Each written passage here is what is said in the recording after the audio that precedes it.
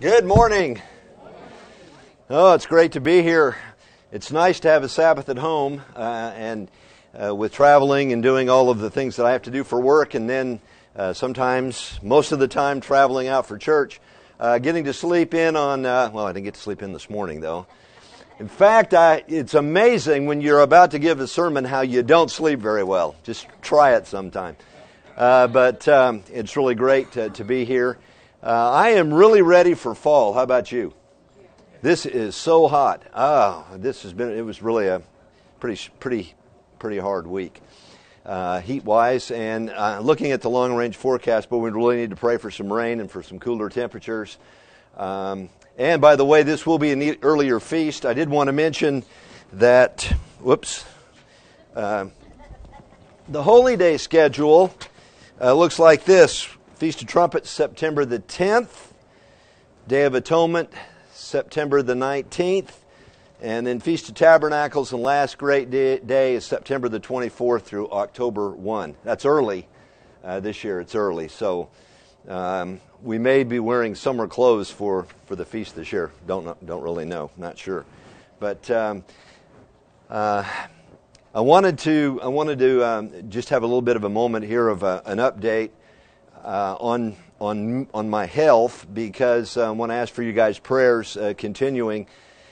This week I've had, I believe it's nerve regeneration taking place in the face, and I get these little quiverings that go on here and in the eye, and I still have a droopy eye.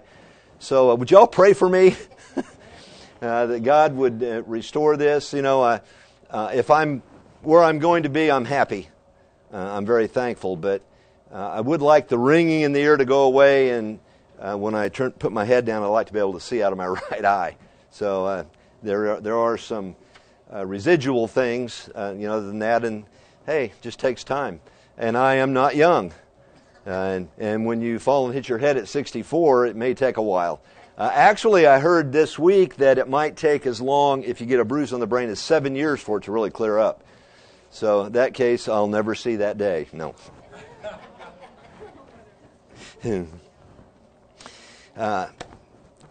There's an interesting phenomena that takes place all around us today. It is a epidemic, and the epidemic is spelled with four-letter word. You know what it is? S-E-L-F. Self. That is an epidemic.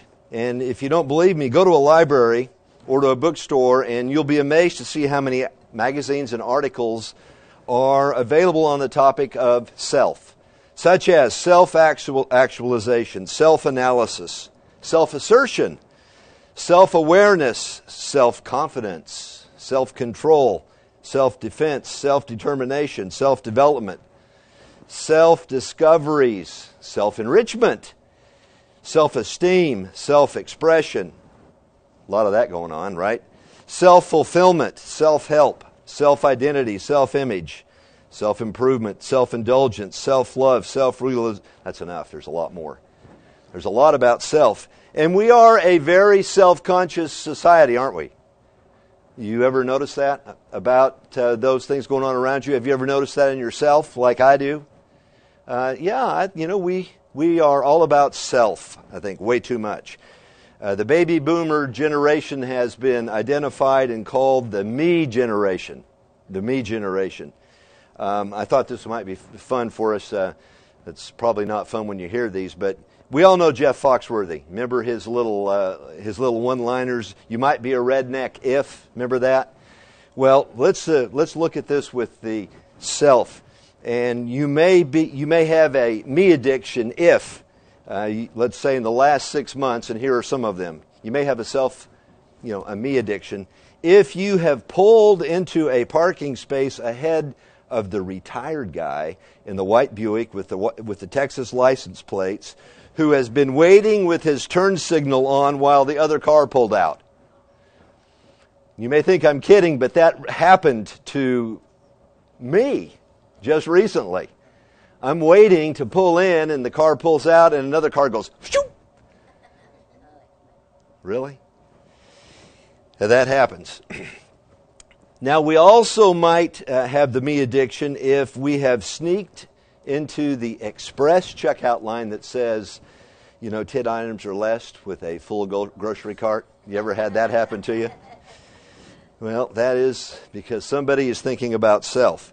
You might have a me addiction if you have accepted credit from your boss for a job somebody else did. Hey, these things go on in life. I mean, these things are all around us. And, don't take offense at this. This is all a joke here. But you might have a me addiction if you felt a sigh of relief in knowing that you weren't as poorly dressed, ill-mannered, unimportant, unintelligent, or just plain tacky as all the self-centered sinners who were sitting around you this morning. Oh. This is just a self-centered world that we live in society. And an unknown article recently titled, How to Be Miserable, said it this way. It says, if you want to be miserable, think about yourself. If you want to be miserable, talk about yourself. If you want to be miserable, use I as often as possible. If you want to be miserable, expect to be appreciated. Wonder where that'll get you. Be suspicious, be jealous, be envious. Never forgive a criticism. And these are things that go on. Trust nobody but yourself. You ever heard that? Ever experienced that? Insist on consideration and respect. I thought that was earned, right? Demand agreement with... Now, my wife has accused me of this one, so here it goes. Demand agreement with your own views on everything. I might be that way at times. And you do as little as possible for others. That's another cue that you might have a little bit of a self-centered nature. But we live in a very self-conscious society.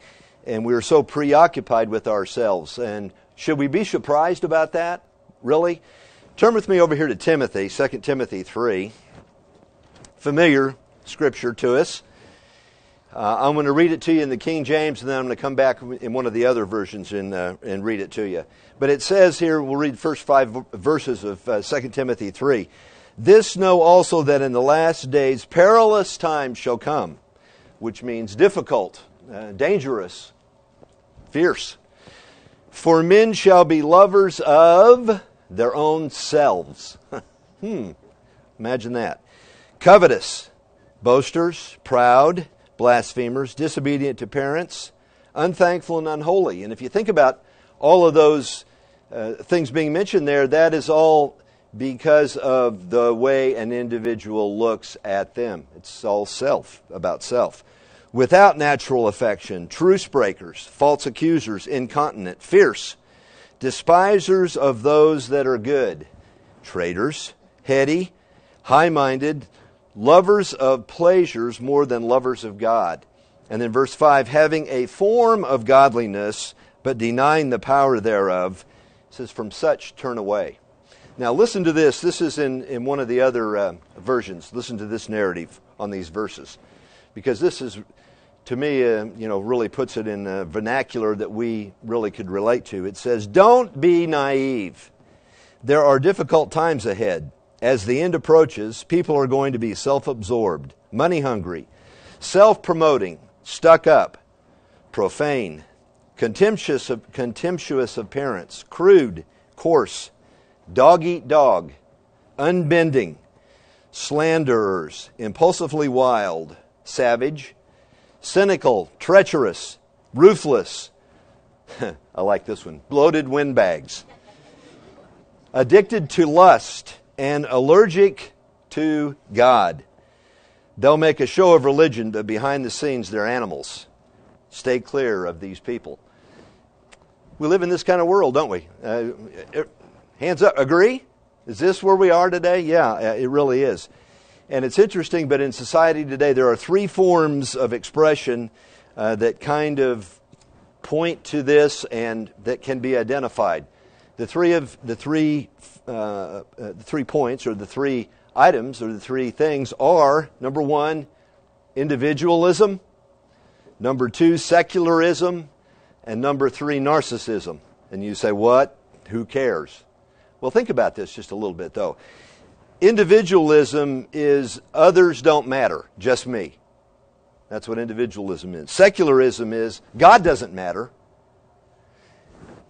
We know that people that have that viewpoint. And number 3, narcissism, and that is all that matters is me. All that matters is me. So, here we have these three points, these 3 forms of self-concern. And, individualism is I've got to do what's best for me. We find that. The motto might go something like, do your own thing. I grew up in that from the 60s. That was kind of the motto of the 60s. Do your own thing. Do what you want to do. The theme song of that might be, I did it my way.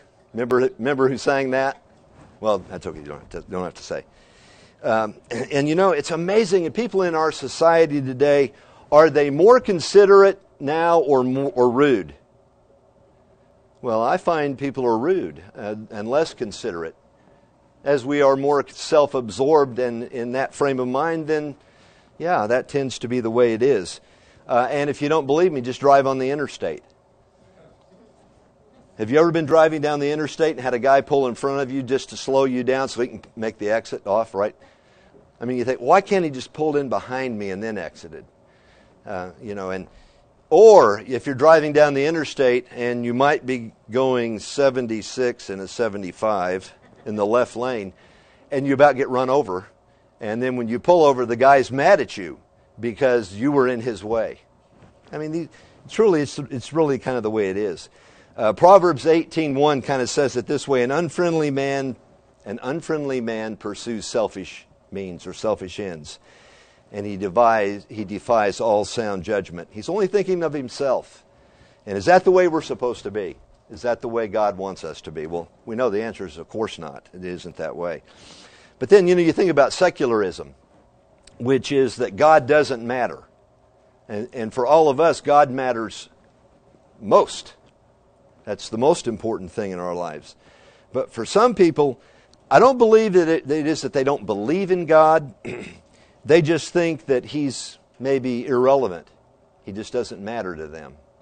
I've met people like that, haven't you?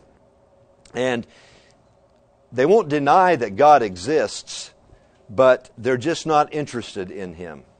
And you could say, well, that's because maybe they're not called. Man, that might be true. But they ignore Him, and there's a mindset that they don't need God. Well, I'm telling you, I need Him. Don't you? We all need Him. And we need to be a lot less self-absorbed. Turn with me over here to Job chapter 21. Job 21, just a couple of verses here. Job 21. In verse 14, reads this way.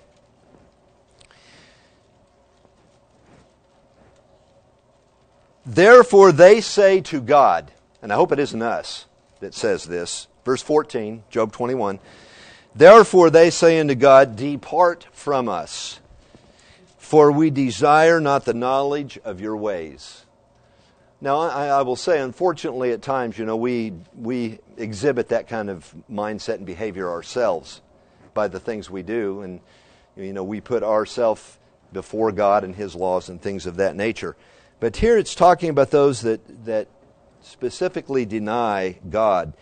The King James versions, for we desire not the knowledge of your ways. Wow, how incredible that might be. They basically say to God, you stay on your side of the fence, I'll stay on mine.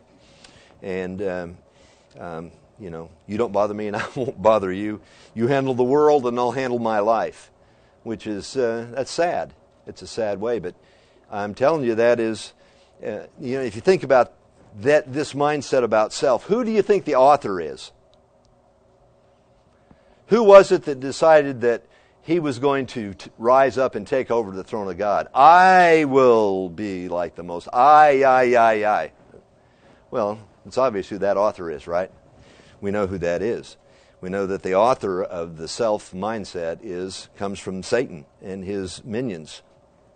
And they basically say, God, I know better than you. I can make my own decisions. I don't need you. That's pretty serious. Psalms 10.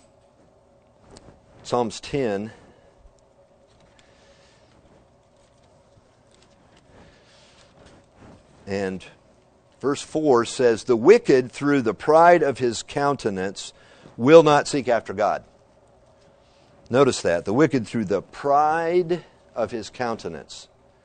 That could be the pride of the way he thinks, the way he looks, the status that he has in life, whatever it is, but through the pride of it, he will not seek after God. God is not at all in his thoughts. How sad that is, and how sad that would be, especially when Proverbs 19:14 says that we should begin each day by saying, may the words of my mouth and the meditations of my heart be acceptable in your sight. I mean, we live by that. And, we certainly don't want God to be far from us in that way. But, is it possible that we can become so full of ourselves that we don't have room for God? Unfortunately, I believe that we can if we're not careful. Secularism and individualism basically says, I don't need God. I don't need other people. All I need is me. Don't cramp my style. And then there's narcissism. And you say, well, what is that? Well, narcissism is a mindset and a disease. I call it a disease where all that matters is me, where the individual's focus is always on themselves. All that I'm interested in is my goals, my dreams, my desires, my fulfillment, my. Oh, my. So many my's in there. And what is it?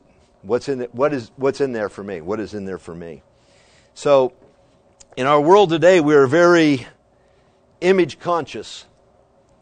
And these three different mindsets kind of label a lot of people.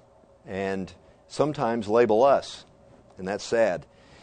So, there's many magazines, and we know this, we see this all the time, there's many magazines that focus on the physical things like plastic surgery, reduce certain parts, enlarge certain parts, because we want the outside to be beautiful, because that's what counts, isn't it? If I look good, then I must be good.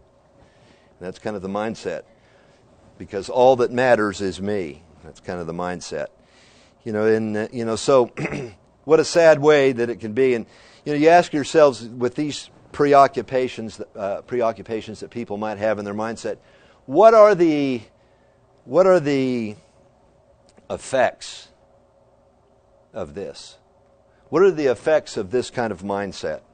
Self-centeredness with individualism, secularism, and narcissism. Well, a study, what we find is that we have disintegration, basically three things. Disintegration of families and marriages are taking place.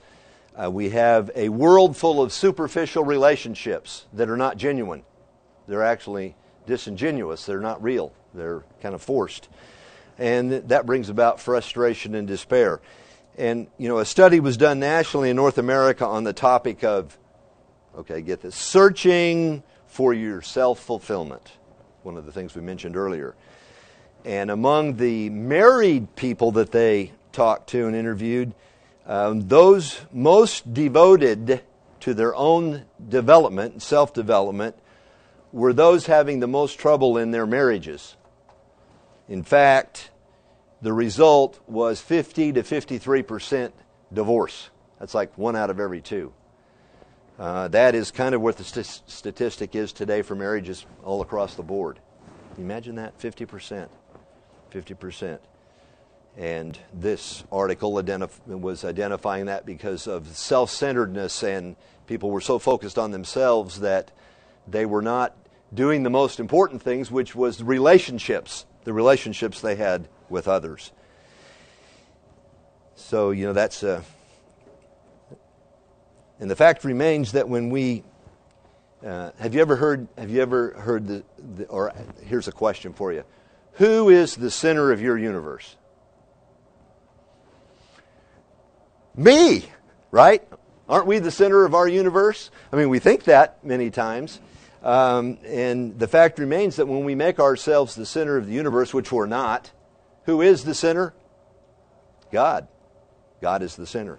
He should be. But the problem is when we're self-centered, then we think we're the center of the universe. And boy, what problems that brings. And the problem with that is we never can control all of our universe, can we? We're out of control. And you see that, frankly, in that we see that we need God. We see that we need a higher power, a greater authority. We need a focus. We need the North Star. We need God's guidance. And we need His compass to give us give our lives meaning and significance. And, it's not about us, not about that. Turn with me over here to Proverbs chapter 22. I think it's a good time to read it. Proverbs chapter 22. I meant to read this as we started off, but I'm old. I forget things. Proverbs 22. Now, some of you are shaking your heads because you know I'm not as old as you. Okay?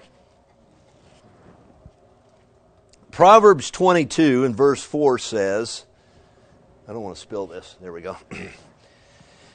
Notice this, Proverbs 22:4. By humility and the fear of the Lord are riches and honor and life. Are we reading here that there are no self-made men? I mean, basically that's what it's saying. By humility and the fear of God, then all of these things come our way. We'll get into a little bit more of that. That, by humility and fear of the Lord are riches and honor and life. And again, the fact is when we make ourselves the center and when we think we're the ones that are doing everything and it's because of our wisdom and our greatness and, what our college educations and that, that makes us so smart. When actually there's nothing we do or have that we haven't received. And that ought to keep us humble and, humility. Humility is so important. Proverbs 28, turn over there just a few more chapters here to Proverbs 28. Verse 25. Probably this is the summation of the sermon. I ought to walk off the stage after reading this. Proverbs 28, verse 25. He that is of a proud heart stirs up strife. A proud heart is one that's self-centered, one that is self-indulgent, that is, all about him. But he that puts his trust in the Lord shall be made fat. I guess you know where we're going with the sermon, that we all need to be putting our trust in God. And so much less trust in ourselves, because we don't really matter. We don't really matter. And really the solution to getting rid of self-centeredness is that we think of others, that we become outward in our direction, not in here. We read that in Matthew 25, where he talks about, as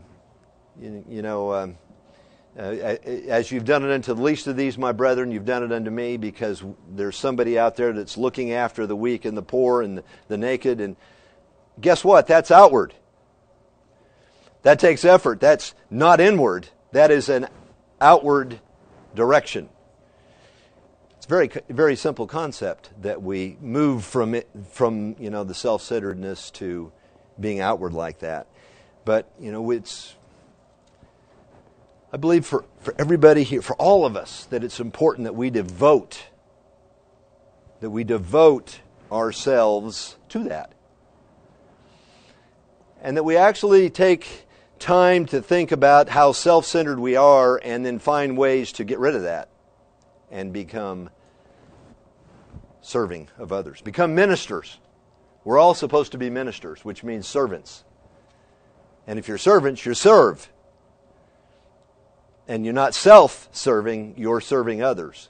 Turn with me to Luke 22, and I just have to read this because this isn't my thought. These are the very words of Jesus Christ and how he was. Luke 22. And we read here in verse 24 through 27 that, there was a strife amongst the disciples, among them about which one would be the greatest. Well, if you're thinking about who's going to be the greatest, what are you doing? You're looking, let's see, I'm this way and that way. Peter could have said, well, I should be the chief apostle because I have the gift of gab and I can talk. Andrew would have probably, couldn't have said much, but he was one of the 12, but different gifts to different ones. But it's really funny, and which one of them should be accounted the greatest? And Jesus said unto them that the kings of the Gentiles exercise lordship over them. That is a mindset, and there are those that want to rule over, dictate, be in charge, tell you how to do it. They that exercise authority upon them are called benefactors. But he says, talking to the disciples, to those who were saying, well, I wonder which one of us should be the greatest. Oh, it's me. No, it's me. No, it's me. He says, but shouldn't have that mindset. But you shall not be so, verse 26. But he that is greatest among you, let him be as the younger. And he that is chief as he that does serve. For which is greater, he that sits at meat or he that serves? Well, we think about that. Normally it's he that sits at meat is served by the subservient. But look what Jesus says. Is it not he that sits at meat? Of course, that's logical. But look what Jesus says about himself. But I am among you as he that serves. He was not about, he didn't care to come in and be the king there in Jerusalem, during the first century. He wasn't concerned about that. His only concern was that he was serving and taking care of everybody. They were tearing off roofs so that he could heal them, anoint them. Remember the woman that had the issue? He's walking down the road and she comes up and touches his garment.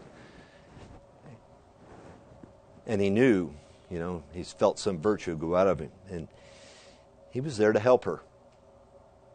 And as much as we want to be self-focused on ourselves, the real important thing is that we be focused and that we take care of each other. There are basic needs in life. There's a basic need to be loved. There's a basic need for security. We all want those things. And there's also the need to have, we all feel this need that we need a sense of significance, that our life means something. But how do we go about that? How does that take place? Is it because then we are self-serving and we do things that makes us feel good, or that we are reaching out and doing those things that please God, and therefore then He's pleased with us? And when we do that, then we have great significance in our lives in every way. The purpose of the church, one of the purposes of the church, is to build relationships.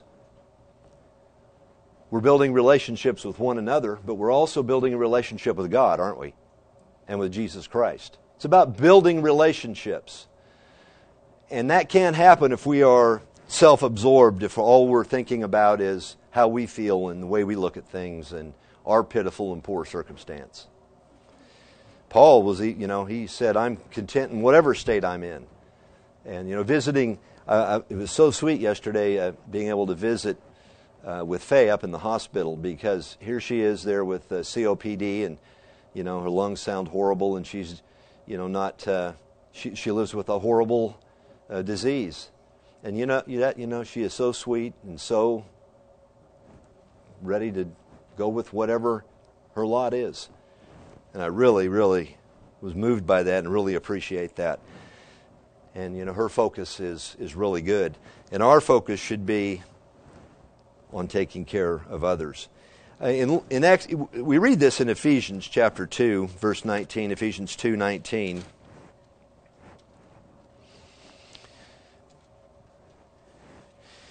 It says, verse 19, "Now therefore you are no more strangers and foreigners." You know, the church is a family. The body of Christ is a family. We're all members one of another. "But fellow citizens with the saints." That's what we are. We are a family. We're fellow citizens. We're all brothers and sisters in the body of Christ and, what God is doing and what He's building. "And of the household of God." You know what? We all need this. We all need church.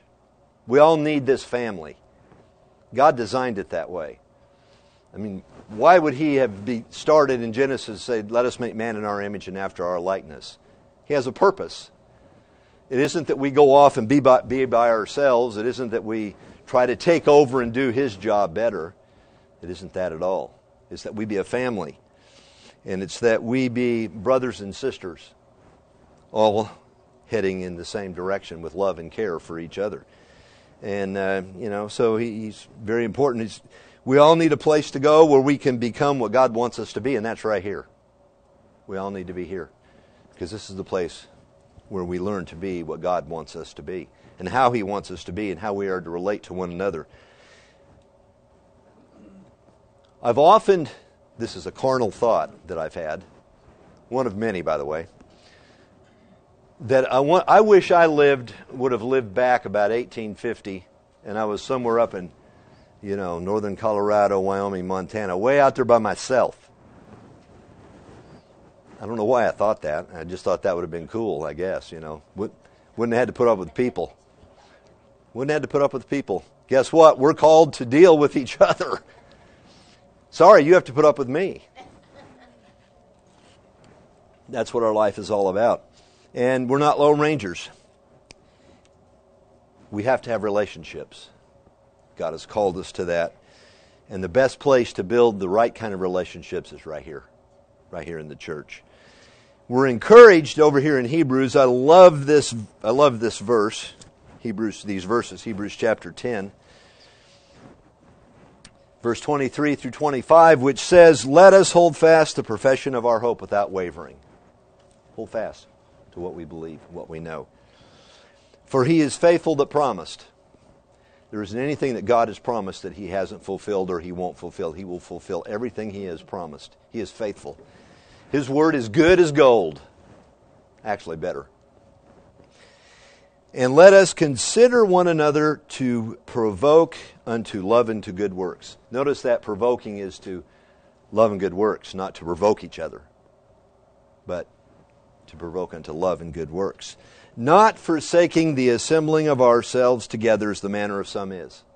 Unfortunately, that's the way it is. There are some who can't meet. I know that. But then there are those who can meet, but they don't. And they don't know what they're missing out on. They don't know how wonderful it is. But we're called to exhort one another, and so much the more as we see the day approaching. He's telling us, don't give up on meeting. Don't give up on getting together. We need to be together as much as we can as in this family as the days approach. And you know what? It isn't just good enough to attend. That's not good enough. That's good, but it can be better. We need to participate. We need to be those who are involved. We need to share. We need to belong.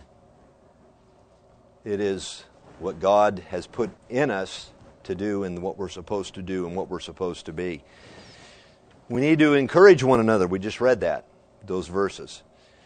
Small groups like this are so valuable because we do get to know one another. We do get to support each other and help each other. We all get to cheer for Rebecca today. Very happy for her and for Jacob, who's heading down to Texas A&M, our young people. It's wonderful. We get to pray for each other and to encourage one another. You know what? That's good. It's good for our own emotional health, and we need those kind of relationships. Okay, I'll say this to all of my wonderful brothers and sisters out there on the internet, and if you have a place to meet, I'm encouraging you to meet. Because I don't believe just internet church is the best. I love internet church, at times. I love to be able to look in. But boy, you miss out on so much when it's just internet church. You miss out on so much. Unfortunately, if all you have is internet church, now I recognize to all of you out there that there are some of you who can't meet due to health, due to location, due to the fact there isn't a church. By all means, have internet church, because that is your church service. And for those who are on the internet church, and I've seen all of the chats, there's a lot of chat that goes on, and there's a lot of fellowshipping, and I think that's wonderful. But we have to be careful when we can meet, that we do meet, because if we don't, if we're just internet church, there is no commitment or involvement. No involvement. Not real involvement. And the reason is because, as an introvert, sometimes not interacting with people is really good. But if you're not careful, we won't interact with anybody. And that's not good. And part of the benefits of church and why we're here is because we get the chance to interact with one another and with other people. So I believe that is the first antidote to, counter self-centeredness and selfishness. The other part of this is I really believe that to be spiritually and emotionally healthy as individuals in the church, that we need some kind of form of service that we do. I don't know. That is up for you to decide how that takes place. I heard a sermon once, I love this, of one of the ministers, I won't name a name, who used his Sundays for the whole family to go mow the widows' yards. That's what he used. That was something they did on a weekly basis. I know we sometimes have other things we can't do it every week, but what about that? What kind of ministry do you have? What kind of outreach? What kind of help do you give to those? What kind of volunteer service? Without anything in return. The Matthew 25 principle.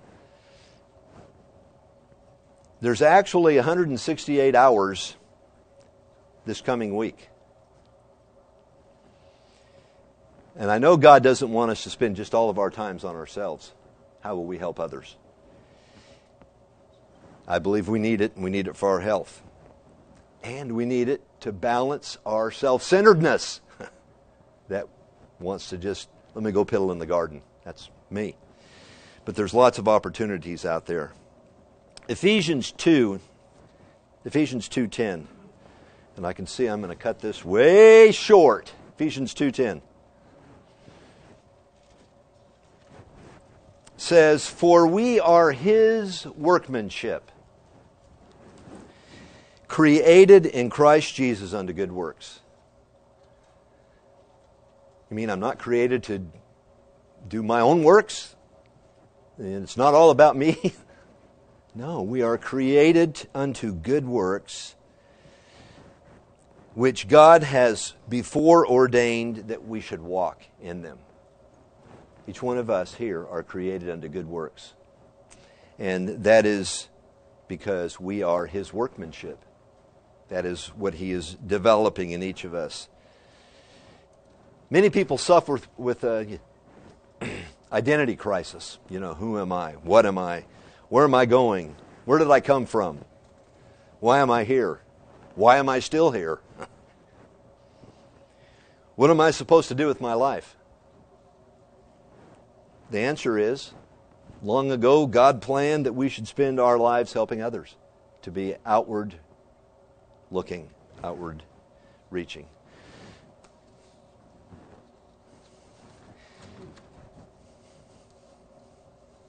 We read this in Mark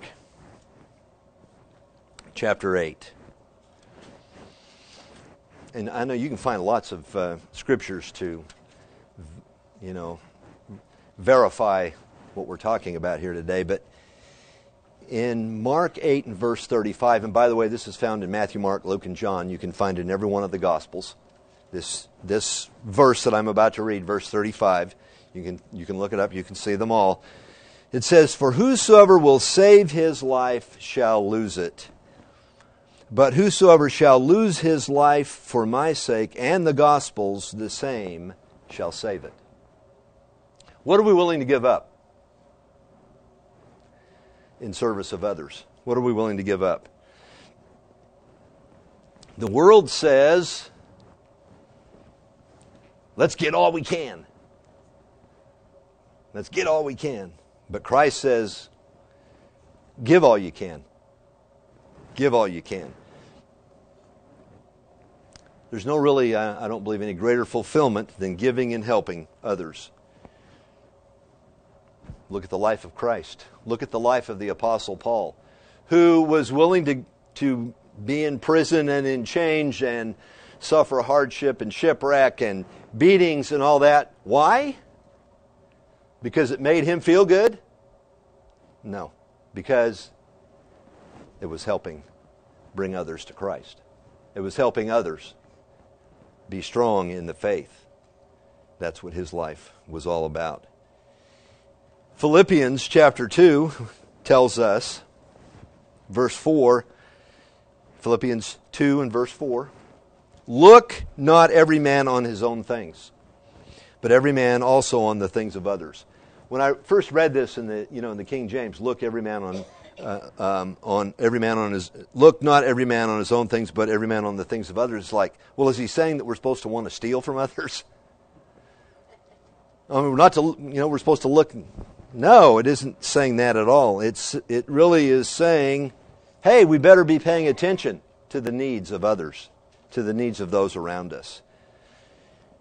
That we should be sensitive, and that we should be considerate, and that we shouldn't pull into a parking space that ahead of somebody that's right there in line. We ought to be considerate.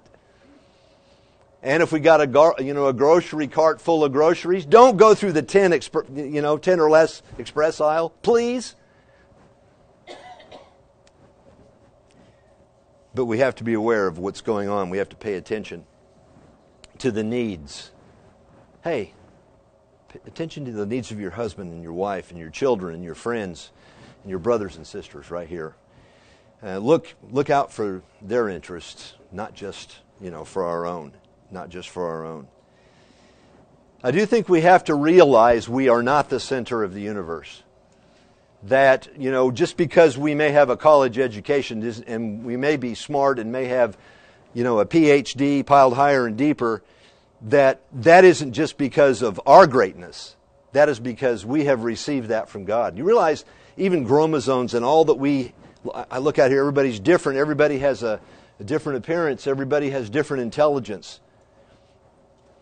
God gives that. God gives that. And we can't look at ourselves and say, well, look at me. God is the one. No matter where we stand, no matter how popular we might be, no matter how much education, no matter how much money we have, it is somebody else that has given us and allowed us the means for getting that. It's God. It's God. Turn to Acts chapter 7. Acts 7.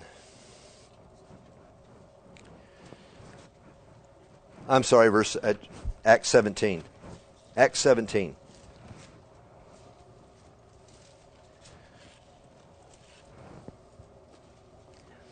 If we think we exist in the world we exist in with the intelligence and all that we have just because we're smart and good and bright and all that, think again here when we read what these verses say, beginning here in verse 24.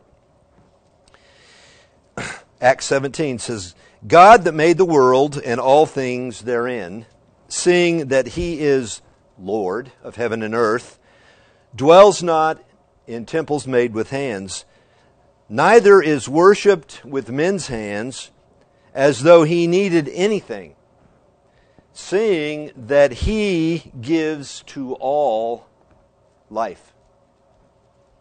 That ought to humble us. Everything we have is because God gives it to us. And breath and all things all comes from God. And is made of one blood all nations of men for to dwell on all the face of the earth, and has determined the times before appointed and the bounds of their habitation, that they should seek the Lord, if happily they might find Him. I hope all of us have found Him. I hope all of us have been seeking Him and are seeking Him, and that we will acknowledge to Him that without Him, we are nothing. And it isn't about me. It's all about Him. It isn't about us. It's about He is and Christ are the center. And that He might, verse 27 again, that they should seek the Lord, if happily they might feel after Him and find Him, though He be not far from every one of us. If we'll just look. If we'll just acknowledge it, He's there. If we will just get out of being so absorbed in ourselves that we take the time to, like David did, continually talked and thank God for His involvement in his life. Verse 28, for in Him we live and move and have our being. You mean it isn't about me? No, in Him we live and move and have our being. As certain also of your own poets have said, for we are also His offspring. Everything that we have comes from God. That ought to really humble us. That ought to really make us stop and think about all the individualism that we're confronted with, and the secularism that we fight against, and the all-about-me narcissism that can be parts of our personality if we're not careful. And I believe that if we will do what Proverbs 22:4 said, which was, by humility and fear of the Lord are riches and honor and life, that if we will take this approach and that attitude, we will look out around us and we will see that we are what we are because of Him. And it isn't about us. We are what we are because of the grace of Almighty God. And I'm telling you, self-centeredness and selfishness is a curse from Satan the devil. But if we stand where we stand because we recognize it's because of the grace of God, when we finally, I believe, come to have this kind of attitude, this kind of mindset, then I do believe we can begin to get our focus where it needs to be, which is off of being self-centered and focused on being God-centered. And may God bless each and every one of us in that endeavor as we seek to become like Him.